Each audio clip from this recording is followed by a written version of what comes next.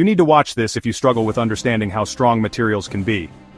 I will show you how the tiniest material packs the biggest punch. Meet graphene. It's a super material made of a single layer of carbon atoms arranged in a honeycomb pattern.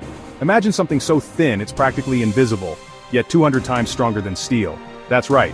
This stuff is so strong, a sheet as thin as plastic wrap could stop a speeding bullet. If we could make it that big without breaking it first.